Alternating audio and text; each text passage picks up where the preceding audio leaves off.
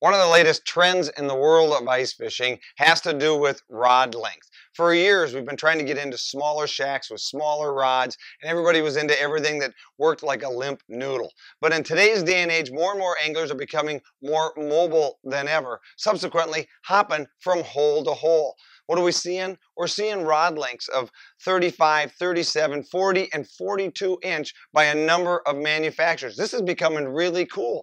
Why do we want such a long rod when we're outside? If you're standing up, especially in the elements where you've got wind blowing across the tops of the ice, if you could stand up vertically and hold your rod tip down towards the hole, the least amount of space between the tip of the rod and the actual water itself doesn't allow for wind to grab that line and give you any kind of movement that you don't want on your jig. More importantly, it doesn't keep you from feeling a bite. And that's what you're seeing from Northland Fishing Tackle has got one. This right here is the Hole Hopper. It's the Widowmaker from 13 Fishing, specifically designed with light tips, lots of backbone, so you can catch small panfish or big walleyes while standing up and moving from hole to hole.